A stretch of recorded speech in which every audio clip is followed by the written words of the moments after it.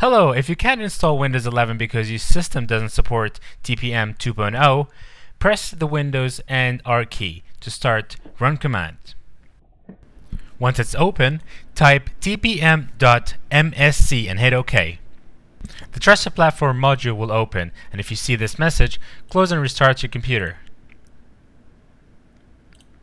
We will now enter the BIOS. So press Delete to enter the BIOS setting. Once you're in it, click on top Peripherals. At the top, you'll see AMD CPU TPM. Double click that and change it to Enabled.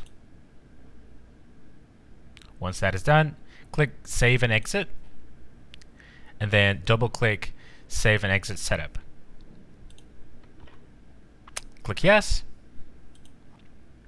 and the computer will restart.